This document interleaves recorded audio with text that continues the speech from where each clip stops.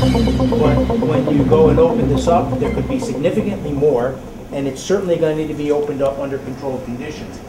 It was a show and tell tour. On Wednesday, the now closed Orange County Government Center in Goshen was reopened briefly for a media tour so that County Executive Ed Diana, his aides and consultants could point out the trouble spots left following the torrential rains and flooding from tropical storms Irene and Lee.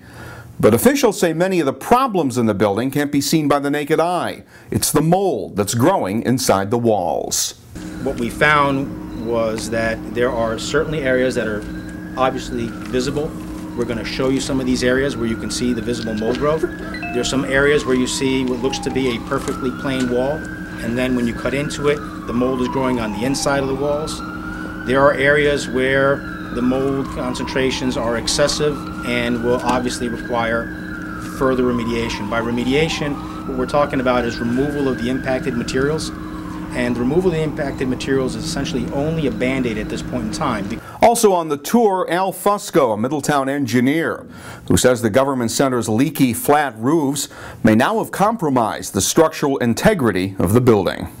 What we believe has happened is that through the recent storms, Irene and Lee, that we had tremendous amounts of water within a narrow channel of time, and the roofing drains could not handle it. County Executive Diana has made it known he wants the building demolished and a new facility built at a cost of around $136 million, rather than the other option, making $50 to $70 million worth of repairs.